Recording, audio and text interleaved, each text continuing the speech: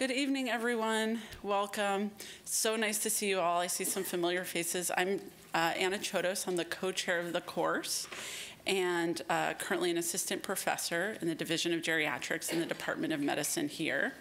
And I'm very pleased to present this evening with my colleague, Dr. Lynda Mackin. Just briefly like to introduce her. She's going to present with me. We're going to go back and forth to talk this evening with you about myths of aging. Oh, also just briefly, Lynda is a nurse practitioner and PhD nurse in our School of Nursing and an experienced educator and professor here at our university. So it's really a pleasure to present with her. We had a lot of fun putting this together. I hope it's really enjoyable and informative. So I'm going to get us started. This is our menu for the evening. These are the myths we're going to talk about. It's probably somewhat obvious, but I just wanted to restate what a myth is. A myth is a widely held, or wildly as well, but widely held, but false belief or idea. So most of what you're seeing here is actually false, and that's what we're going to talk about. So the first myth is that older people are either super healthy or super frail. We kind of have these two images of what it's like to be an older person. The second is that you are completely responsible for how well you age. We learned a little bit about the aging biology last week, and so maybe you can draw on some of that, but we'll talk a little bit more about sort of what's true and what's not about that. Third is older people will eventually lose their memory. Fourth is most older people will end up in nursing homes. And fifth is there's nothing to look forward to in older age. I didn't create these widely held beliefs. I am just stating them here. So I thought I would get started actually with a little bit of why we decided to include this topic. There's been some really important work in the last 3 years done by a group called the Frameworks Institute in collaboration with multiple organizations that do aging research and aging policy. And they were hired. They're a MacArthur Genius Organization awarded for their work in framing and understanding cultural issues. And in this case, they were asked to work on aging. And so they have multiple reports on reframing aging and how it's time to reframe the way we think about aging. And I just wanted to share some of their insights. They have multiple publications on this. They're all incredibly interesting. Unfortunately, it turns out it's not super easy to just reframe aging. It's actually a little complicated and involved. Mostly what they've done is produce a set of communication tools that we can use to talk about aging differently so that people's views shift a little bit, that the paradigm shifts a little bit in how we think about and communicate about aging. But one thing they did that I thought was really interesting is talk about the swamp. So they identify cultural norms and ideas and then characterize that as a swamp. The reason they characterize that as a swamp is that there are some beautiful, lush things about a swamp, but there are a lot of hiding and not always visible at the surface, dangerous things lurking below. And they use this image of a swamp to remind us that when we're communicating about aging or other issues, they use this framing in other areas as well. But when you're communicating about aging, what's in that swamp? So what do you want to try not to what snapping alligators do you want to try to avoid, basically? And what's fascinating is they do a lot of interviews and they do a lot of cultural analysis, media analysis, to understand what are the dominant ideas in this swamp. So what they've found when it comes to aging is that people, when you talk to them, have at once, so I'm going to start over here on the top left, they at once have ideas about aging, excuse me, that are both idealized and what they perceive to be real, and they're somewhat they clash a little bit. So a lot of the idealized views of aging that are out there are about the fact that older people have a lot of accumulated wisdom, that they can be self-sufficient and active, and that they've earned their leisure, that they're spending time at the country club or whatever because they've earned it. So those are some of the ideal versions of aging that people think about and look forward to. On the other hand, when you ask them what they think people are actually experiencing in older age, They've deteriorated physically. They don't have as much control over their lives. They're dependent upon others. And this is a determined outcome. There's not a lot they can do about it. At the same time, they put a lot of emphasis on how individuals really own the aging process and how their lifestyle choices and maybe their financial choices affected how they were able to experience older age and how they're able to live in older age. They see threats in our modern life to the experience of aging, so families aren't as close physically. People live on fixed incomes, economics is harder, and the really predominant view that Social Security is doomed, and that's a looming threat for older people. There's consistently an us versus them kind of talk. So older people are othered very much. They're not part of the rest of us. There's a zero sum, meaning it's us against them. So other generations are sort of in conflict with the older generations. And there's a real us versus them in the digital world, that older people are really incompetent in technology and digital devices. What are some of the solutions that people think are possible? That individuals can make better choices and plan better. That's one way they could have control. That they could learn more and be better educated. So that's something we could do as a society to help them. But actually, a lot of times it's a really fatalistic view. There's nothing you can do to really improve the way your people are going to age. I'm not saying any of this is true. I'm saying this is the cultural analysis. And I actually only had to look at one magazine to find examples of all of this, so I just want to share with you some magazine covers from Time magazine in the last 30 to 40 years. So 1970, Growing Old in America, the Unwanted Generation. So that's a very fatalistic, that's a very us versus them, zero sum. That's a very dependent or unwelcome message, I would say. Old age, how to help our parents. Again, dependency, othering. It just makes me wonder, like, is nobody who's an older person reading their magazine? Is that what they think? And now for the fun years. This is 1988, Americans are living longer and enjoying it more. This is the earned leisure idea. But who will foot the bill? So again, this us versus them, generations are warring. And I don't know what Dole was doing, but he's on a roll in 1988.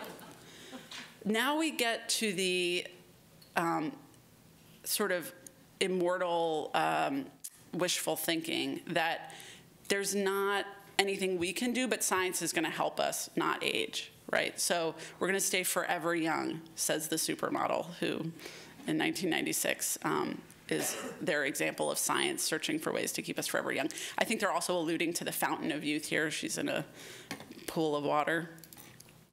Can Google solve death? So I don't know how many of you have read articles about Google's efforts. They hired, I believe, a really prominent UCSF scientist to work on some of this. I think it's Calico is their venture to focus on the science of the anti-aging science.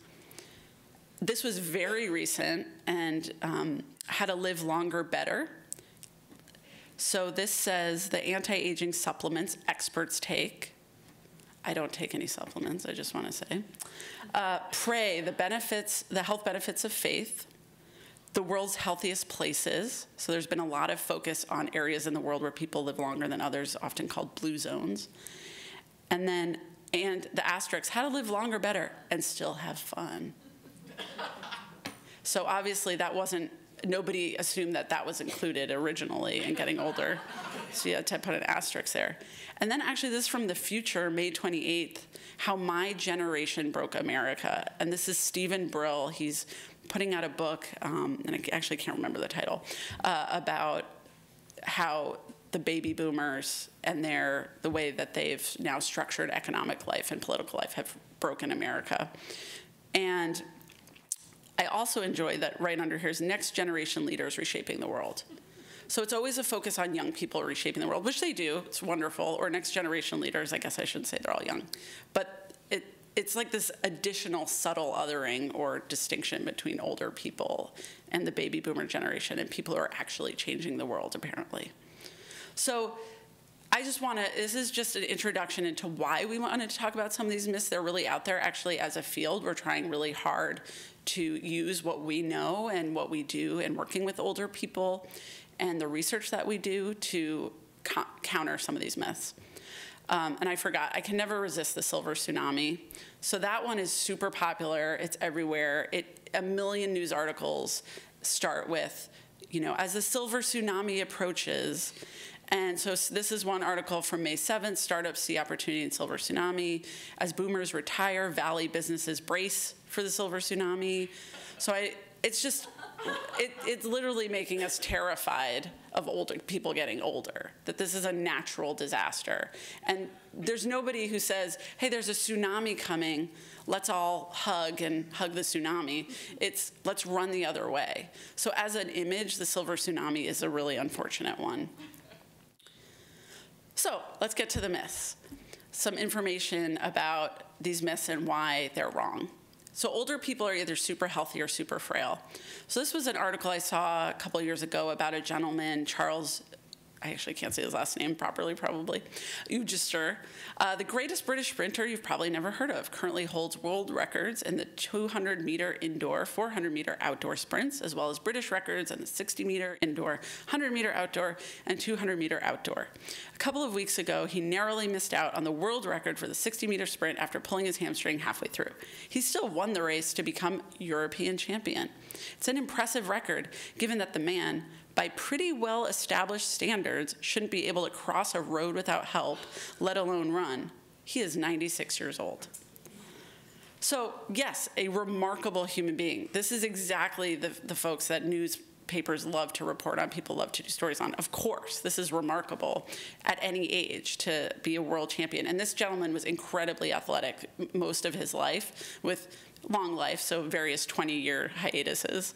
But his life story is very interesting, and he actually had wonderful things to say about getting older and how he's been treated as an older person. But it's just to point out that here he is, this great accomplishment, and they want to celebrate his age, but at the same time kind of take a dig and point out that other 96-year-olds apparently can't cross the street. And frankly, I haven't seen that study. So what do we know about older people? Are they either super frail, can't cross the street, or competing in European championships? Actually, no. So this is a growth chart for kids. So what do you do with kids? You track their growth, and that's how you know if they're on track. There is no such thing for older people. So the thing that really sticks out about older people is what we call heterogeneity. They're incredibly different for a chronologic age. We do not focus on age because it isn't that helpful. So the guy on the left is a San Francisco resident, and he's a beneficiary of a program here that was working with him, and he agreed to have his picture taken. And so that's a local gentleman. And on the right are people roughly 20 years older who do swimming in cold water every day. And he's actually basically homebound.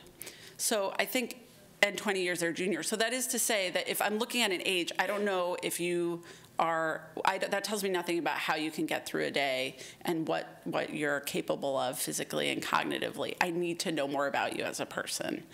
And the main thing is that really we cannot chart where you're supposed to be based on your age. And we're really trying to understand better how to categorize who really needs certain interventions in terms of some of the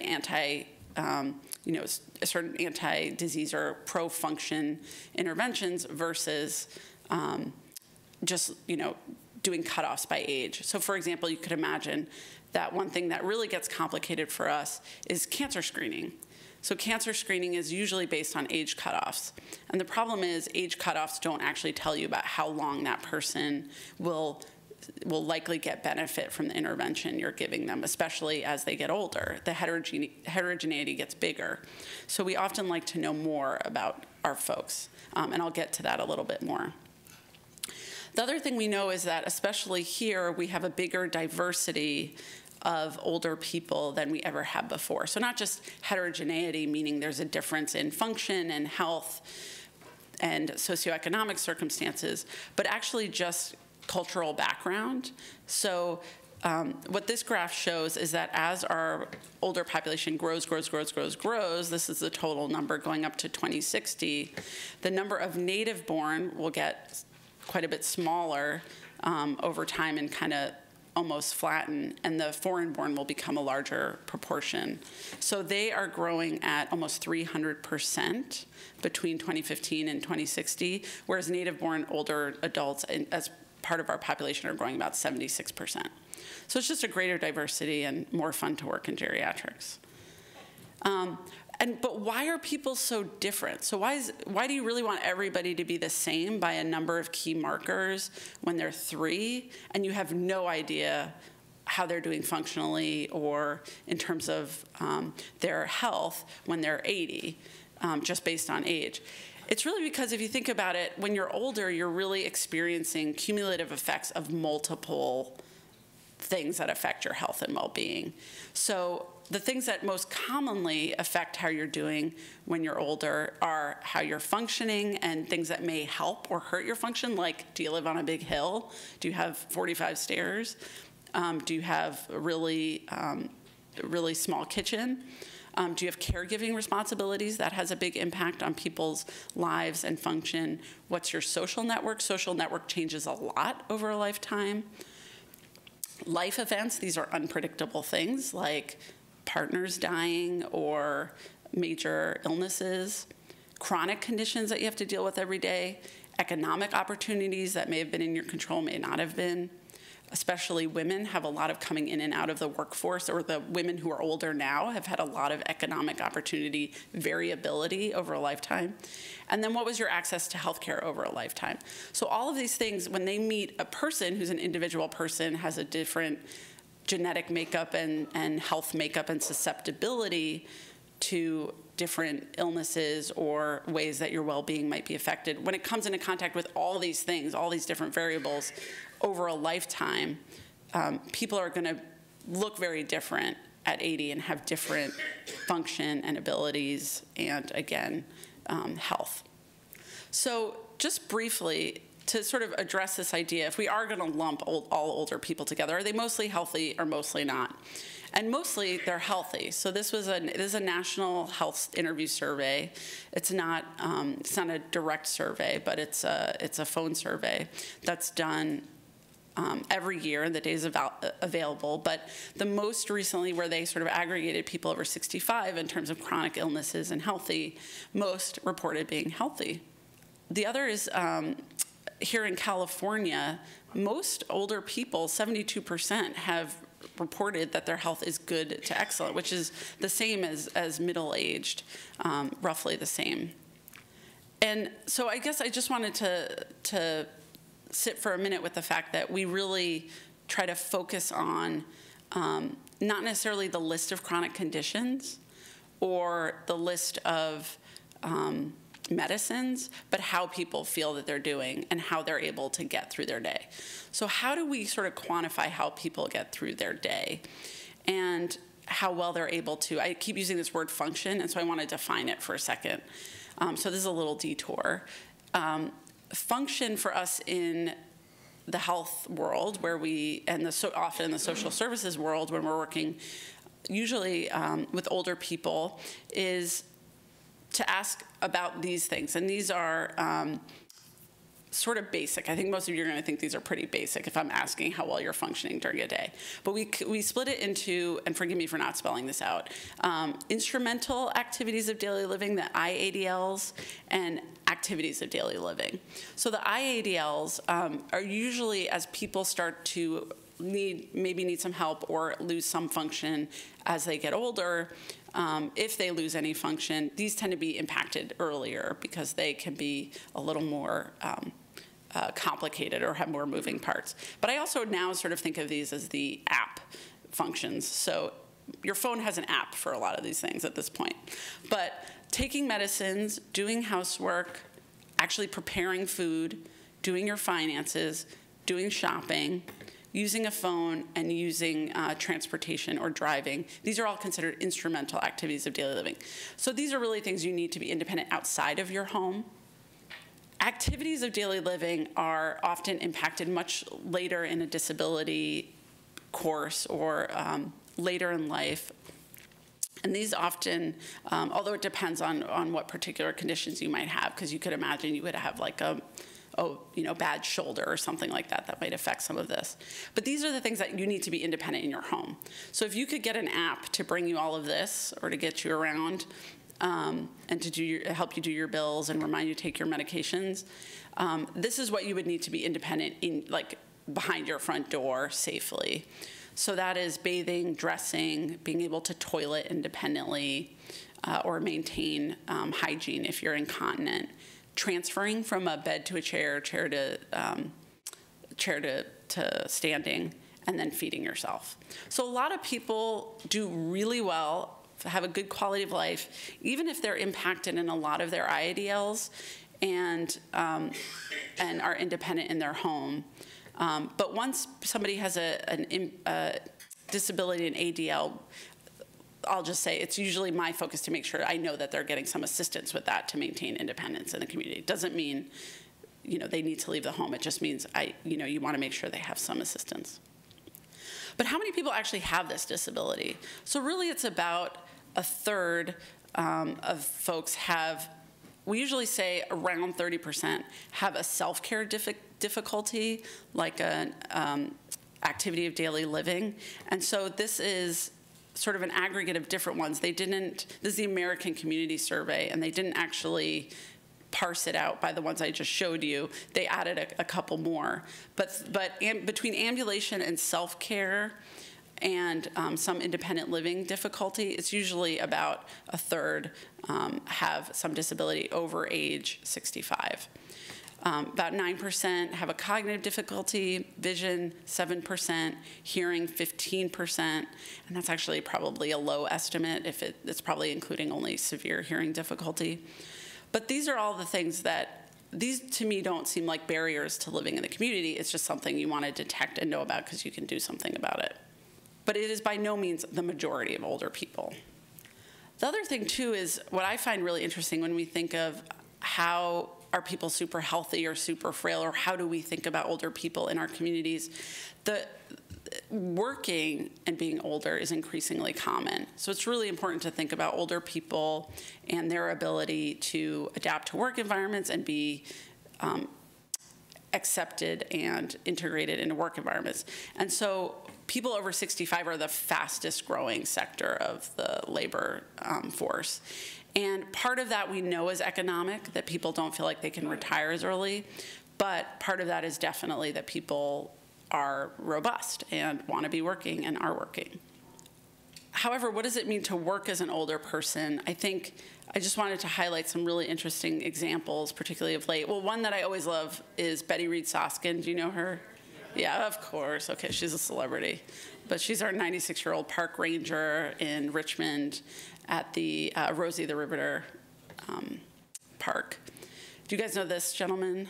No. I'm going to totally botch his name. It's Mahathir Mohamad. He's just been elected the Prime Minister of Malaysia. He had a long run in the 80s and I think to 2000 as their Prime Minister, and now he's 93. I was just elected a couple of weeks ago as their Prime Minister. And these folks are anonymous. They are a Google search. But the point is, they are, in my mind, working. They're providing childcare. There's a lot of support that increasingly people receive from other generations, not parents, but grandparents, or even above, great-grandparents. I have some patients who, as great-grandparents, are taking care of their great-grandchildren. I think not seeing them in the labor force is one thing, and that's certainly increasingly common, like technically post-retirement age. But then also the fact that many older people do a lot of work in the, for our community, for our society, even as post-retirement. Okay, so Dr. Mackin's going to take over here for a few myths. So I'm going to handle myths number 2, 3, and 4. So number 2 is that you are completely responsible for how well you age. By raise of hand, how many people here think that's true? Okay, all right. Okay, we got a few hands here. And on what basis? Does anybody want to throw out an, yes? A lot of diseases and disabilities are lifestyle choices. Okay, all right. So I just need to repeat this for the recording. The audience member said that a lot of people's illnesses are related to lifestyle choices. So habits and environment and maybe things that they've done during their life, right? And so that therefore makes you responsible for how well you age or not. Anybody else have anything else to add to that? Yes. Every day is like keep on learning and keep your mind sharp. Okay. It's very important. Okay, good. Thank you. So the comment was to keep yourself sharp. You want to every day try to learn new things and try to incorporate more knowledge into your fund of knowledge that you have, and that keeps you more vigorous. Yes, good. I agree with that. Yes. So I'm going to talk about myth number 2 relative to longevity, and I'll tell you the reason why is that I had 4 family members who were part of the New England Centenarian study, so I know quite a bit about that study and the results from it. Anybody here in the room have any family members or anyone that's associated with the New England Centenarian study? No? So my grandmother and 3 of her siblings were all enrolled. They have all since passed away, but my grandmother lived to be 105. Her baby sisters were 103 and 102, respectively, when they passed, and their brother was 101 when he passed. He was actually the first one to enter the study, and then when he entered the study, the coordinators of the New England Centenarian study reached out to him and said, "Do you have any siblings?" "Well, yes, I do." At that point, he was the oldest, so all of the sisters were still in their 90s, but they enrolled everybody. And as part of the enrollment, blood was drawn so that they have banked genetic tissue and blood composition and information on all of the people that were enrolled in these studies. And the New England Centenarian study started collecting data around 1994. And some of the major things that have come out of the Centenarian study is that genetics is probably the most important factor in predicting or determining if you're going to make it to 100 or not. And in fact, I meant to put this on the slide. In the New England Centenarian Study website, there is a little side box where you can click a survey that will tell you what your chances are of making it to 100. I actually do it in my classes with my nursing students, and we have a lot of fun, and then we report back to each other about how we were doing, and we feel sad for those that say they're not going to make it to 100. Did you have a question, sir? There's a picture in the paper today, woman 113, full functioning, bright, alert, well-dressed, mobile, working puzzles, and so forth. Yes. 113. Yes, yes. She might be the oldest woman in America, or close to it. Yes, probably very, very close to it. So I just want to repeat what this gentleman said, is that there was an article in the paper today about a woman who's 113 years old who's still very much together cognitively and functionally and looked great, you said. Yes, great, good. Thanks for sharing that. So they're a really unique group of people. But they have found that there are actually genetic signatures. So they have looked at all of this genetic data that they've collected through the years of data collection for the Centenarian study, and they have identified sort of clusters or patterns of specific genes that seem to help people to better achieve that goal, if that's your goal, or to achieve an age of 100. So they call those the genetic signatures. To contrast this in my own family with what this gentleman said about lifestyle and environment, my family members sort of demonstrated the effect or not of that. So as I said, all 4 of them made it to be over 100. My grandmother, 105, was the longest living, And I can remember growing up, she was making her own yogurt long before anybody ever even thought to sell yogurt in the grocery store. And as a kid, we were all gagging. I didn't want to eat Grandma's yogurt. And in fact, she was a member at the Olympic Club and played golf there until she was around 96 or 97. And she would pick mushrooms off of that golf course and said that she knew better than anybody else which ones were poisonous and which weren't. But whenever Grandma prepared a salad for the family, nobody wanted to eat it if it had mushrooms in it for obvious reasons. So we weren't really certain that she knew exactly what she was doing with selecting her mushrooms. But she did not die from mushroom poisoning, so she did know what she was doing. She also used to put wheat germ in everything that she baked. So she would bake like Grandma oatmeal cookies, but it had wheat germ in it. And as kids, we bite into it and we're thinking this is going to be nice and buttery and juicy, and it was like eating sawdust. So anyhow, she was very much into nutrition. She also swam almost every day. So she made it to 105. In contrast, her sister, who lived over in Oakland, passed away just shy of 103. And she called herself a couch potato, hated exercise, didn't want to have anything to do with exercise, and literally lived off of Stouffer's frozen dinners. And could talk for hours about which ones were the best. So she made it over 100 too. And then the one sister lived in Portland. She's the one that made it to 103. She was driving until I think she was like 100, and apparently she drove one of those Cadillac DeVilles that was like a block long. And I guess she knew how to park it, which, you know, tells you something about her function, right? And then the brother, who lived to be 101, he had a pacemaker. And I didn't have a lot of contact with him during my life, but I believe he got married a few times, and one time, or the last time, was in his 90s. And he was quite vigorous up until the moment that he passed at 101. So there's kind of a wide range just within my own family of the effect of their lifestyle and their habits. So it kind of comes back to the genes. And that's what they're seeing from the centenarian study.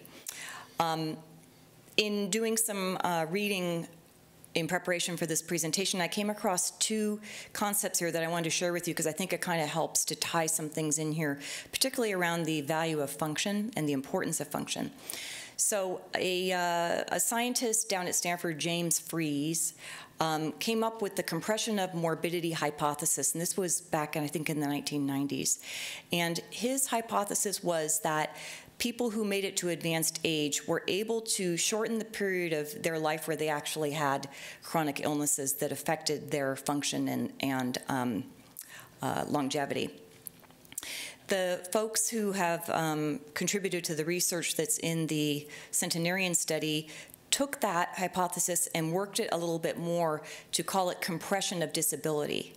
And what they have found is that people who make it to over 100 have just the same amount of chronic illness as younger people. If you sort of compare people that make it to 100 and those who don't, it's not like the people over 100 have fewer illnesses. They have many of the same illnesses that younger people who don't make it to 100 also have.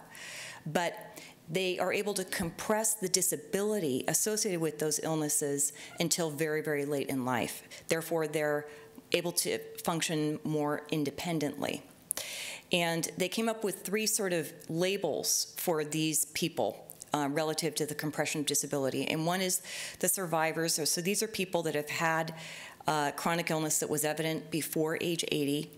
The delayers are the people that had the chronic illnesses starting in their 80s, but they were able to delay the compression of the disability or the impact that it had on their function until later. And then the escapers are people in their 90s who didn't really seem to have much disability related to their illness at all. And another interesting thing that they found in the centenarian study is that at age 93, 90% of the people in their cohort that they were studying were functionally independent. 90% of the 93-year-olds. So that, again, really supports this notion that it really is all about function. And for all the years that my family members were enrolled in the study, while they were still alive, there was an annual interview and a survey that was completed, and it had to do with how well are they doing, how much help do they need with things like the ADLs and the IADLs. There were some measures of their memory function, and where they were living and how much help they needed to get through the day, as well as medications, chronic illnesses, hospitalizations, things like that. So they have a really rich database, and I think some really interesting things have come from that, and I think we have a lot more to look forward to. Going along with our myth is to debunk this myth that, oh, you're responsible for your own aging, right? More older adults are doing activities. So this is a graph showing self-reported activity, both aerobic activity on the left-hand side and muscle strengthening activity on the right. And the dark blue represents people who responded to the survey between year 2000 and 2002. The light blue is later people who responded between 2013 and 2015. And you can see across the board, the respondents in the later time cohort are self-reporting more, but as we age, it does sort of decline in terms of the percentage of people who are reporting aerobic activity and muscle strengthening activity, including in the oldest old cohort, which are people 85 and up. For the most recent data for muscle strengthening, less than 10%, or around 10%, are doing that right now. So there's a lot of room for boosting the height of these bar graphs in here to help support function. Okay, but it is a myth that older people will eventually lose their memory. And if you look into this a little bit, you'll find a lot of sort of statements out there, but the one that I use the most is at age 85, half of the people will have some cognitive impairment. It's not equivalent to dementia, and half will not. So I've seen that number, the age, sort of move up and down, but that's kind of a ballpark figure. So memory loss is common in aging, but I really want to emphasize that it's not normal. And this is something that I try to remind my students, because I think it's easy when you work with older people to fall into this rut of thinking, well, everybody has some cognitive impairment, and that's just part of aging when it is not. So memory loss is common. As I said, about the 85-year-olds, 50% will and 50% will not, but it is not a normal part of aging. And there are some expected cognitive changes, and I put a short list here, but these are the ones that are most commonly described. There is a decline in processing speed, meaning that you're not able to process thought as quickly as you would when you were younger. There is also a decreased ability to multitask. And an activity of daily living that's very important that requires multitasking is driving. So that's why it's important to be aware of these changes with older drivers or family members that are aging and driving, because there's also a reduction in reaction speed from a neurological standpoint that can impact driving safety as well. The ability to learn is preserved, but it may take a little more effort. It may take a little more time to get things to sink in, but one can always learn. And just as I had mentioned, this dividing line at age 85, half have cognitive impairment, half do not, we have this other dividing line when we talk about people that have memory or cognitive impairment. And we have sort of two very broad categories. One is called mild cognitive impairment, or MCI, and then we have a global term of dementia, and Alzheimer's disease being the most common form of dementia, but the term dementia actually has many, many different types of cognitive impairments underneath that umbrella. And the thing that differentiates mild cognitive impairment versus dementia is, in mild cognitive impairment, there may be some memory problems that are detected through some assessments or screenings, but the impairment does not interfere with the person's function. They can still perform their activities of daily living. They are still fairly independent with their activities, intermental activities of daily living. Whereas with dementia, there are functional impairments. And quite often they are in the activity of daily living category, the toileting, the transferring, those of which I like to think of those as needing a warm body to help you to perform those. And I love what you said, Anna, about the app side for the IADLs. So I think that's an important thing to keep in mind, is that when memory impairment impacts function, then we're talking about something under the category of dementia and not just mild cognitive impairment. Does anybody want to guess at what is represented in the picture? That's an early hearing aid, yes? And thank you to the few people that laughed. I love to include this picture, but I hardly ever get anybody laughing at it. But I think it's pretty funny. But it does remind me to say that if you ever need to improve your hearing instantaneously, just pull your ears forward like this, like he's doing, and it really improves your hearing. That's what elephants do, and so we can do it too. We can use our own hands to do it. So a really important thing to think about when somebody, as they age, for all of us who are aging, but particularly if somebody seems to be having some cognitive or memory impairment, is are there some things that can be fixed from a sensory standpoint? So hearing being one.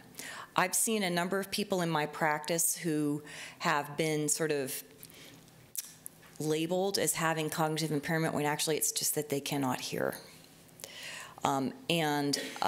Similarly, people, if they don't have good vision correction or they have problems with cataracts that have not been treated, that will influence their ability to perform some of these assessments that we do in order to determine if there is any indication of memory impairment. So we always need to be aware that sensory function does decline as we get older. Hearing ability does decline as we get older. It's probably a normal part of aging. And there are normal changes that occur with vision as well, some of which we can correct, some we cannot. But if we want to optimize somebody's cognition and ability to participate in their life, we need to make sure that the sensory function is intact. Another thing that turns out to be helpful in being able to maintain good cognitive function is dependent upon how big your personal fund of knowledge is.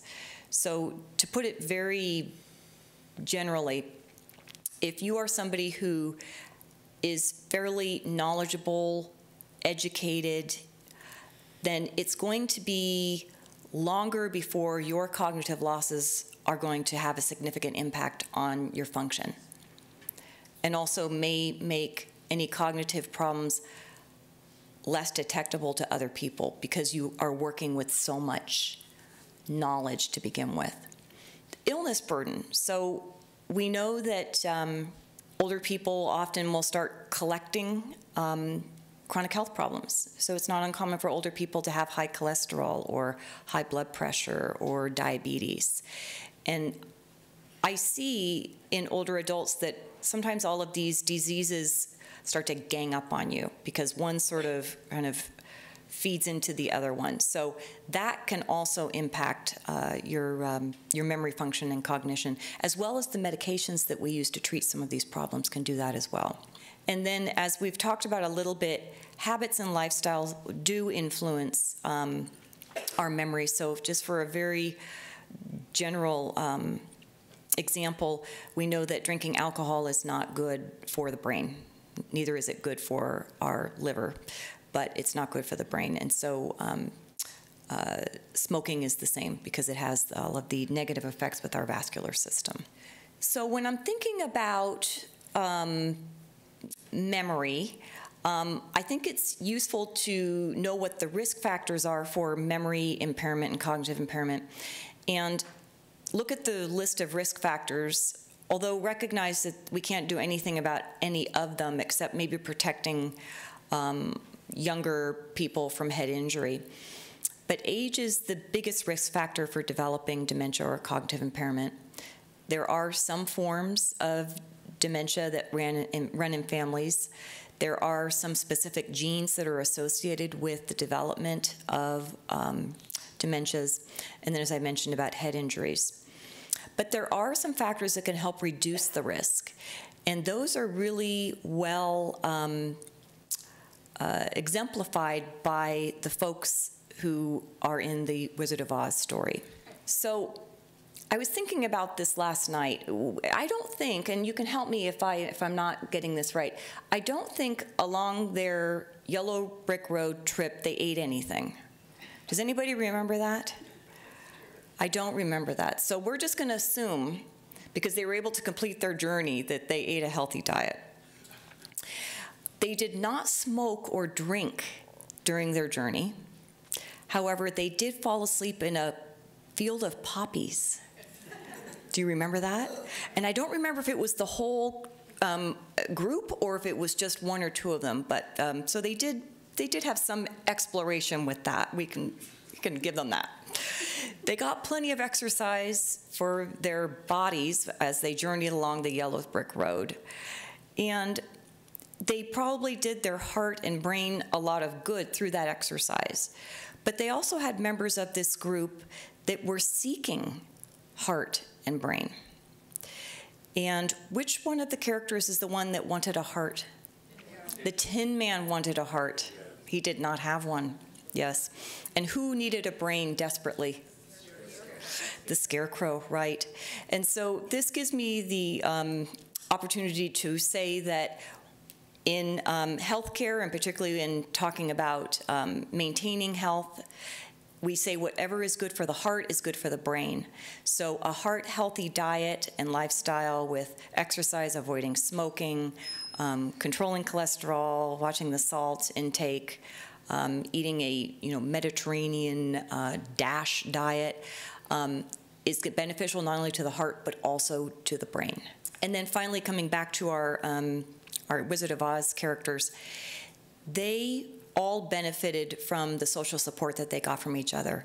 And we know that that's something that's helpful for all of us, but particularly as we age, and helping to keep our cognition and our memory working as best as it can through social support.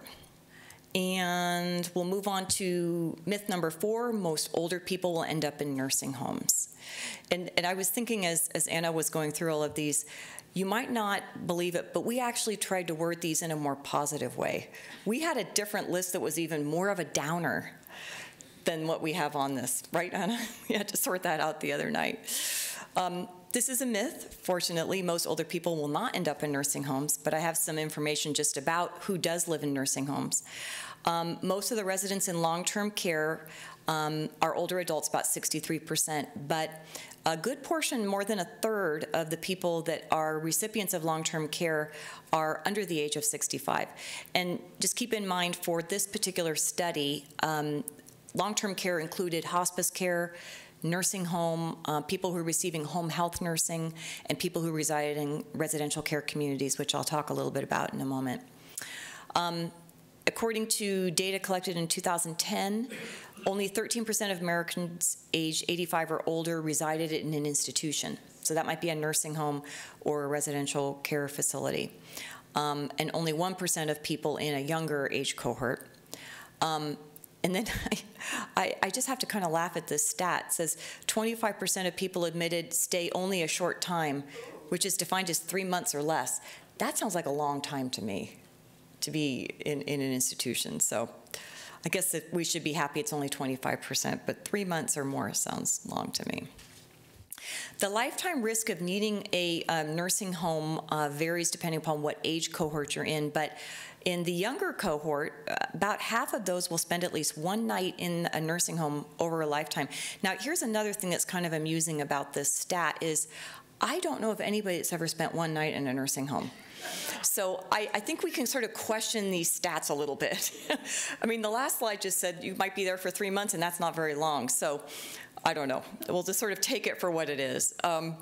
We had somebody help us with the research stats on this, so I have to say I'm not totally clear on it. But the lifetime risk of being in a nursing home is at about 43%, so almost half. And people aged in the younger age cohort have a 10% chance of spending 3 years or more in a nursing home and a 5% chance of spending more than 4 years. So I should educate myself more about this study because there's some sort of interesting findings in there. So you probably can read that up there. I was hoping maybe you couldn't. But raise your hand if you think that Medicare pays for long-term care and assistance with daily living. Oh, nobody's going to do it now. I should have rearranged this slide a little bit.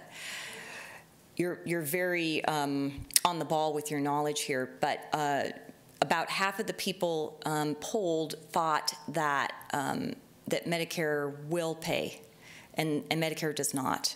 There's very specific things that Medicare will pay for under kind of the umbrella of long-term care, and it's not much.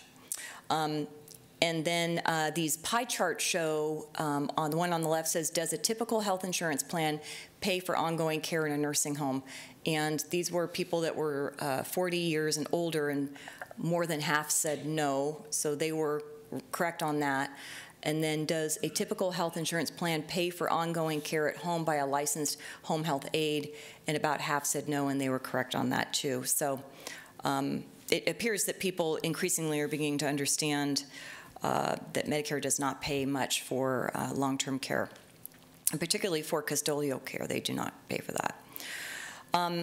So I want to talk a little bit about different kinds of living settings for older adults, just so we all have kind of a common understanding of that. We've talked a little bit about nursing homes. That's, again, sort of an umbrella term. Underneath that might be a skilled nursing, or a subacute might be sort of categorized underneath a nursing home, but they actually have different levels of service that's provided. But really, people that reside in a nursing home are kind of a small slice of the pie. What's very becoming increasingly more common and expanding all the time are residential care communities. And the data that I found was kind of old, from 2014. They said there was 30,000 of these in the country, reflecting 1 million beds and more than 750,000 people living in these facilities. And in general, these are assisted living facilities, of which they pop up all over the place. These are, for a large part, corporate owned, so some of the brand names are like Sunrise and Atria and Silverado. And then we have also board and care homes, which are typically homes in a residential community, a single family home that's been converted to accommodate about 6 residents, and there'll be staff in the home at all times to provide personal care and assistance and medications. Assisted living and board and care are things that Medicare does not pay for. In very limited situations, Medi-Cal may help support somebody who needs to live in a board and care home, or if somebody needs to live in a board and care home and they're getting Social Security insurance, they may get a little bit more in their monthly SSI in order to cover the cost of a board and care. And then the third, and again, Medicare is never going to pay for this, active adult communities. And so these are the communities where you typically buy your own home, or you buy equity into the community. There's 151 of these in California, and there's 15 in the Bay Area. And I'm going to show you an example of one in a minute, but I wanted to step away from this topic for just a second to just share an interesting stat here. So according to the US Census, the oldest county in the United States is Sumter County, Florida, where the average age is 66.6 years. So if you want to move somewhere where you're going to have a lot of company in your later decades, that's where you want to go.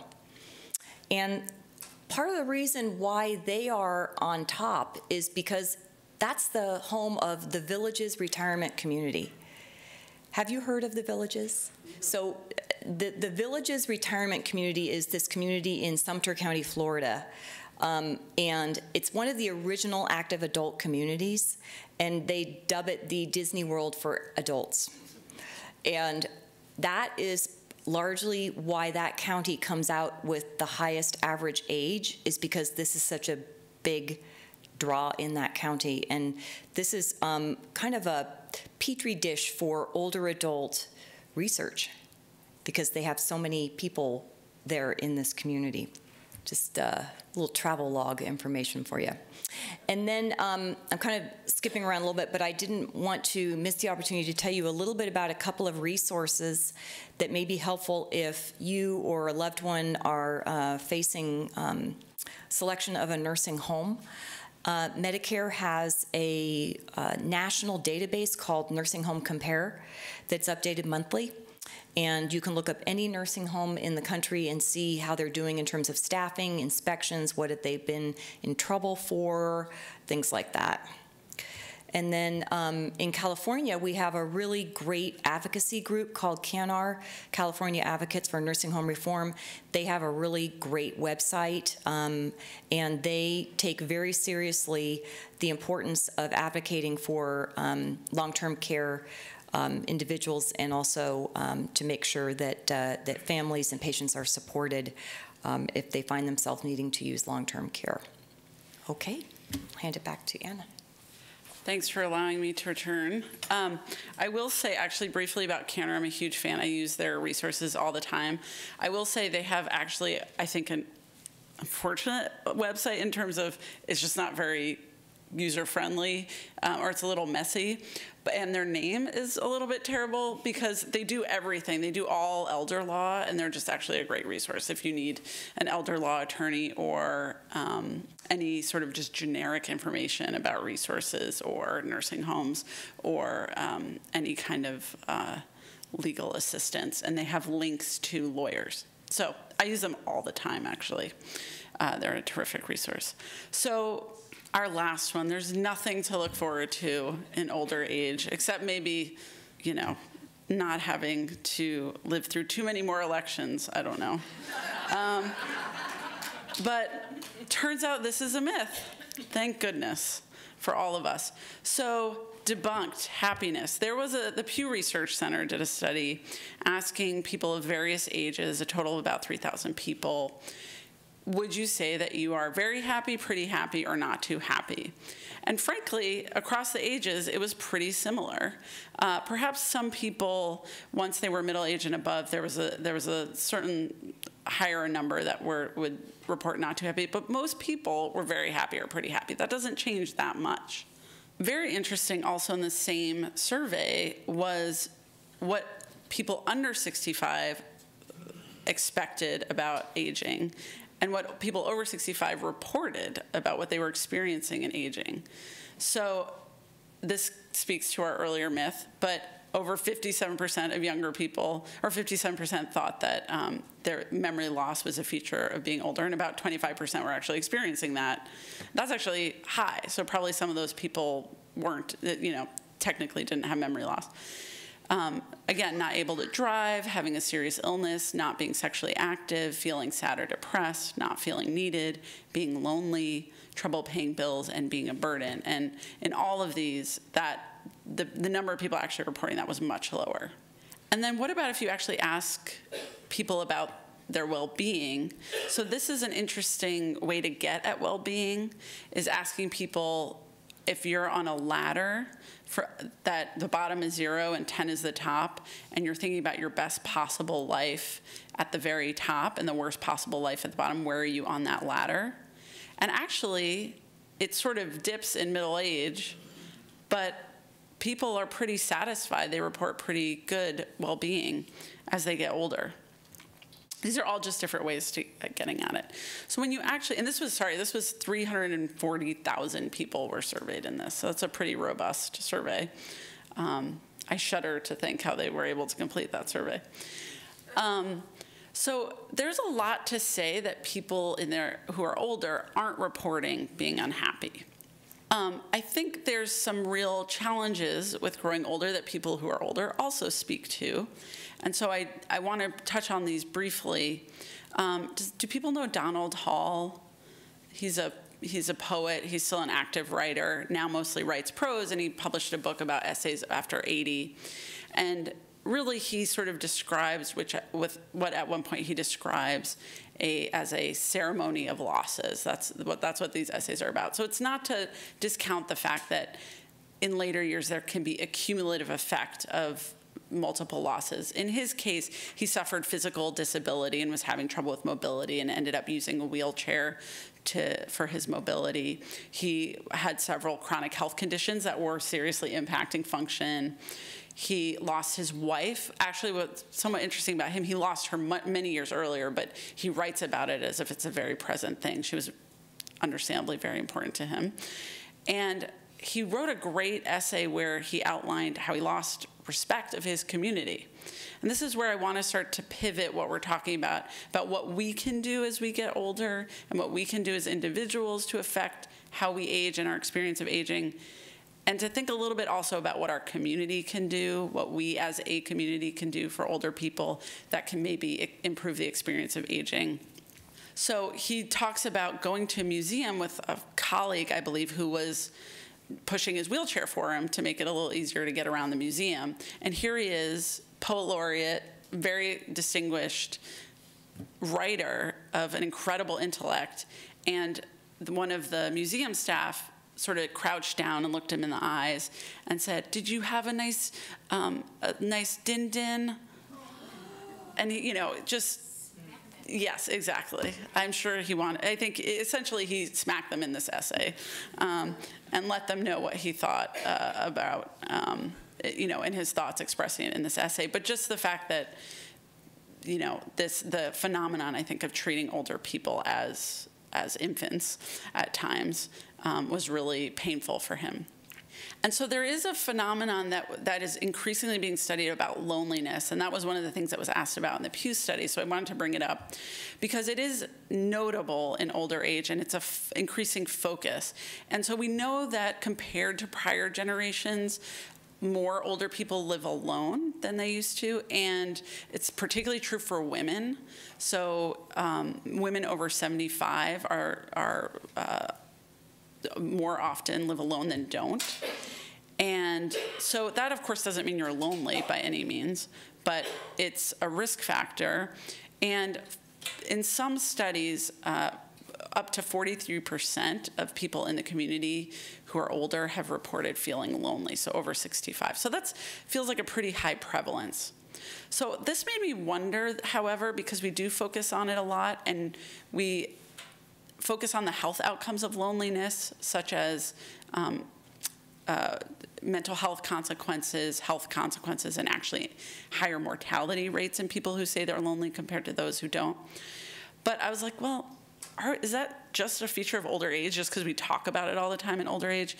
And there was a study that looked at, this was a German study, so I don't know how similar we feel to Germans, but or how much we want to compare ourselves to Germans. But when they asked people across the lifespan, so from their 20s to 100 years old, about loneliness, it looked in the raw scores that they were reporting more loneliness in older age, but then when they controlled for all the variables like function and health, just a way to sort of even it out. There's actually sort of peaks of loneliness in life. So in 30s, 60s, and then in older age, but it's not necessarily that much higher when you're older. However, that doesn't mean it's not important. And in fact, looking across the large lake of the Atlantic Ocean, in England, they have a campaign against loneliness. So they're a little ahead of us on this, but they really focused on the health impacts of loneliness.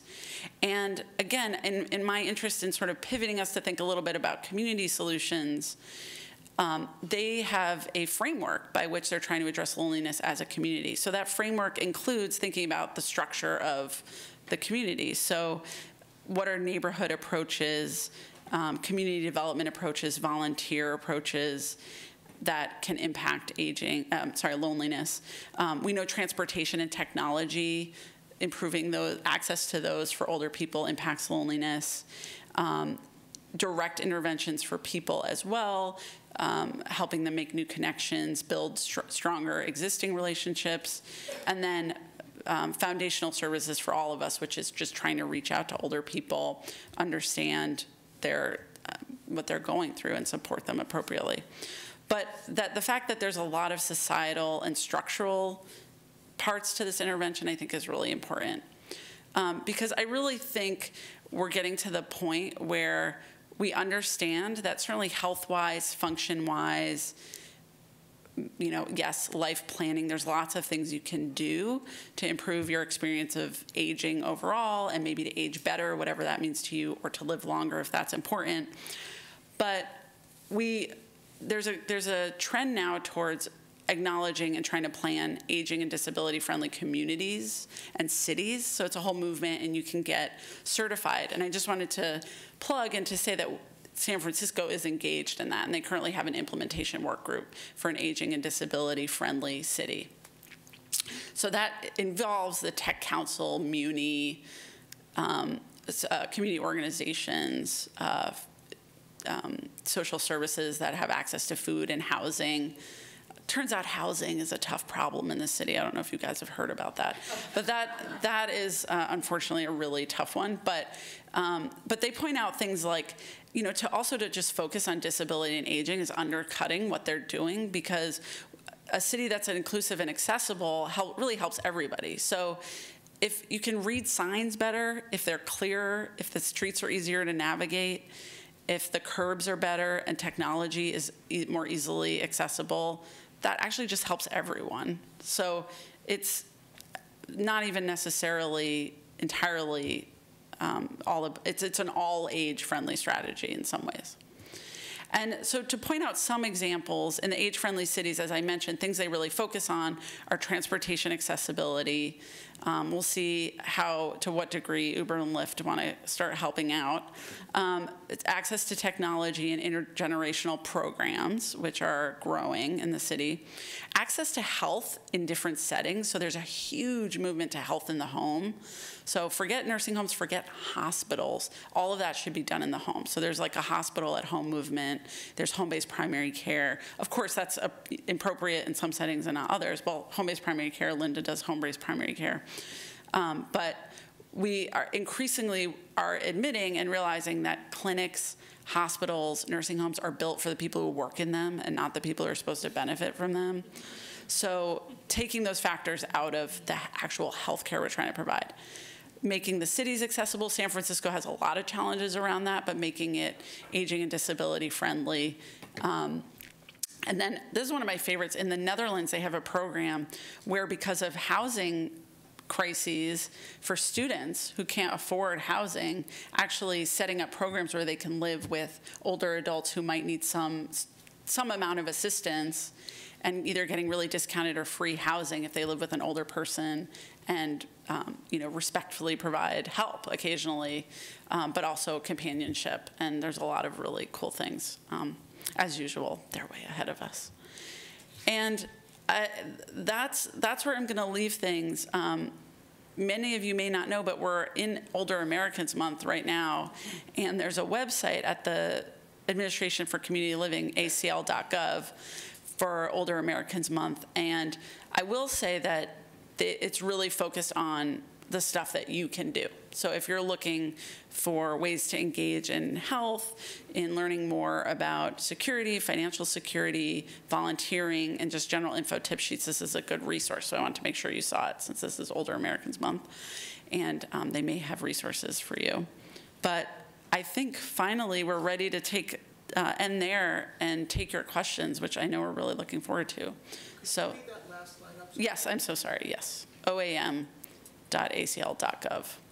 All right, I'm so grateful for your attention. Thank you. Really looking forward to your questions. Yes, sir.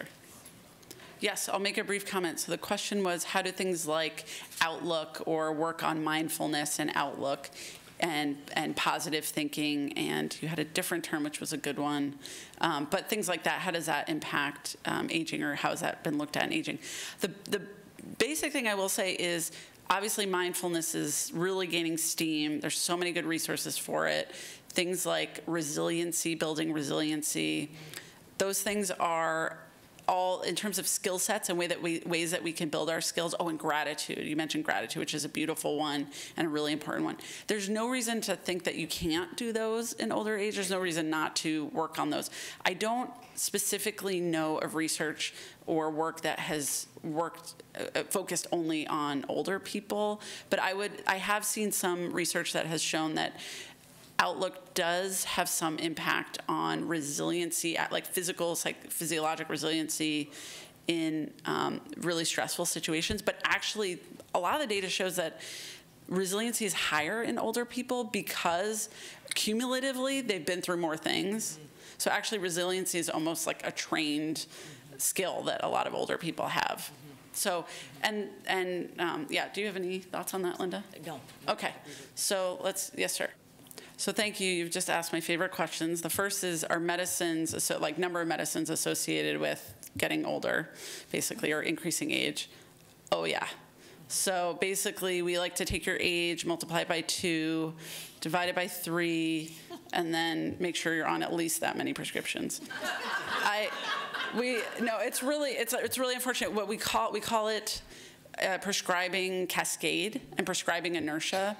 So the new term, all the buzz, is deprescribing. That's our number one mission when we work with older people, is to see what extraneous, harmful, or no longer necessary medications are there. The problem is people get started on medications, or they get started on medications by multiple providers who aren't talking, and those stay on.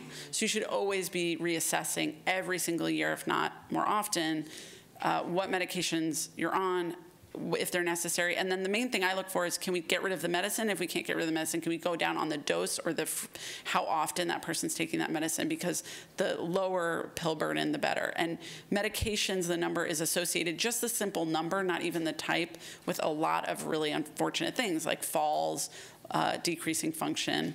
So we really try to minimize medications, but it is absolutely true that older people are on the most medicines.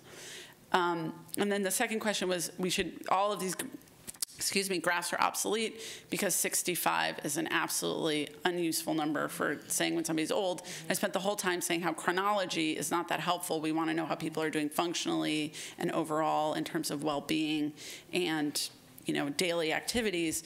So I could not agree with you more, but unfortunately we have inherited this cutoff of 65, and there's some utility to it. Clearly some things are associated with being 65 or older, but it's not as meaningful as we're pretending it is, and I think we would have to agree with you on that. Yes, ma'am. Yeah, so the book, I'm blanking on the author as well, Happiness is a Choice. If I'm not mistaken, that's the same gentleman he published these profiles, or at least some of them, in the New York Times.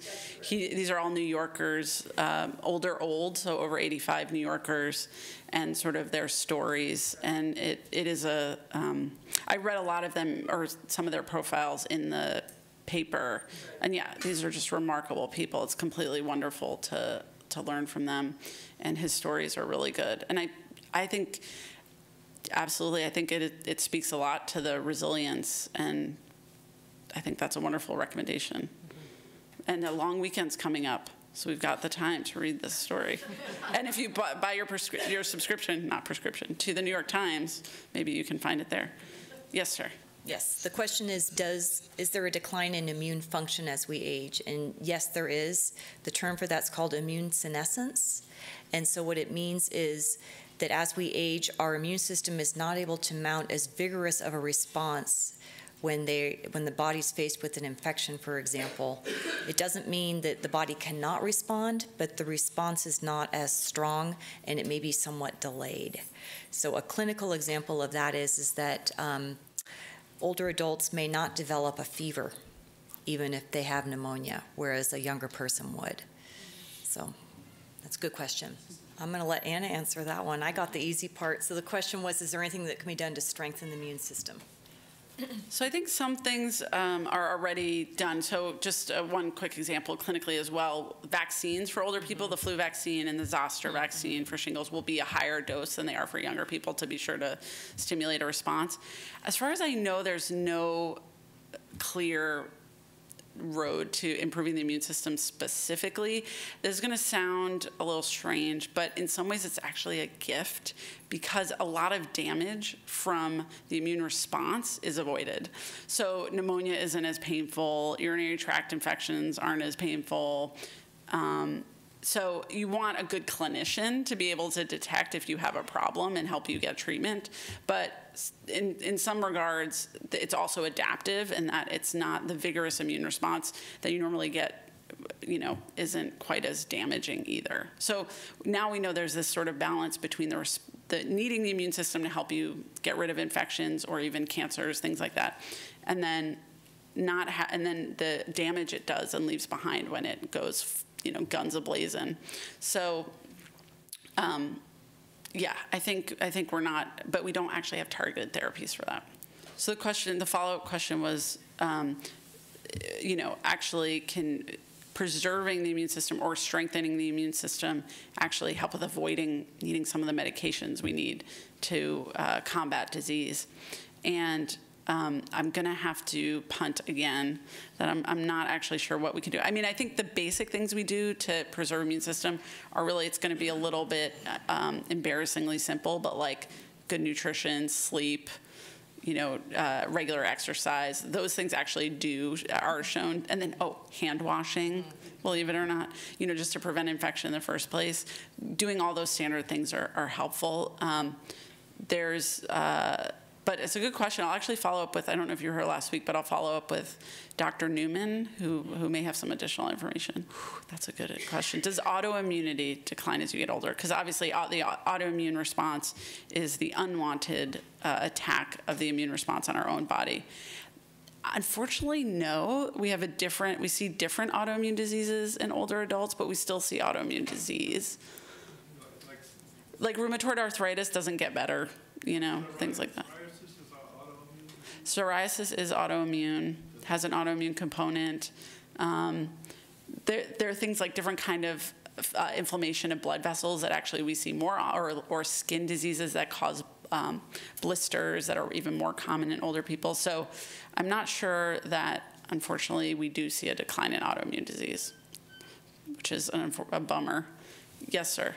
So, great question. The question was, here in San Francisco, we have a great infrastructure, public health infrastructure, where we have a lot of nurses, and those folks are front lines to provide healthcare to older people. I'm going to let the nurse answer this question, but it would be my vote that absolutely we need a frontline workforce. Yeah. I'll say very briefly, because I don't think it's my role to make all the comments, but we definitely are a little prideful in geriatrics that we're very interprofessional. We're not into having the physician as the center of the universe, or even the primary provider, like the nurse practitioner, as the center of the universe. We actually put a lot of emphasis on social work, home health workers. We consider all those people our team. The community pharmacist, we're trying to work more directly with community pharmacy. So it's a team effort all the way, and I think that is actually a core teaching of geriatrics, because the medical stuff actually often needs to get de-emphasized to improve health and well-being, because we run the risk of what you call iatrogenesis, like our health care being the problem, not the solution, or causing more harm than good. But I would love Lynda to talk a little bit about this. I'll just make one self-serving comment, is that one of the things that I really enjoy about being a nurse is the definition of nursing is the diagnosis and treatment of human responses to illness. And I feel like being a nurse and working in geriatrics, that comes to its full fruition. But I totally agree with what Anna was saying, is that geriatrics is really, I think, one of the best areas for interprofessional collaboration, because it takes a team to provide really good care to older adults. The other thing we're putting a lot of emphasis on, and actually my time here this evening, or I should say my time to prepare the talk this evening, was funded by a grant from the federal government to train frontline folks in geriatrics principles, but not necessarily be specialists, because we're not going to have enough specialists. So that ship has sailed already. So we have about 7,000 geriatricians in the country, with the large increase, not natural disaster, tsunami, but large increase in older people that we're going to have in our country, we know that's a huge shortfall by at least low ball estimate 23,000. If you wanted a geriatrician to provide care to every older person, or even every older person who was over 85, or you would say had geriatric needs. So that ship has sailed, so that's exactly what we want to do. And what I would call that is decentralization. We want the front lines to really hold the knowledge and the skills. So that is actually what we have a grant to do, and we're working on. So Lynda's part of our grant, and that's how we get to work together in doing education. Yes, sir. Yeah, this gentleman's comment, and it's going to be our last comment, and then we'll wrap up, and we will definitely stick around for more discussion if you have time and interest. But his comment was really, we all have lapses in memory sometimes, and why so much emphasis on that, and that the brain is a sort of a more complex organ than that, and I would just completely agree. It was a little simple for us to focus on memory. There's a lot of cognitive domains in the brain, and we're learning so much, including how things like music or dance or other kinds of body movement can access parts of our brain that were otherwise seemingly flagging in general interaction. I want to thank you so much for your time, and I really look forward to seeing you next week and look forward to speaking more with you this evening. Thank you.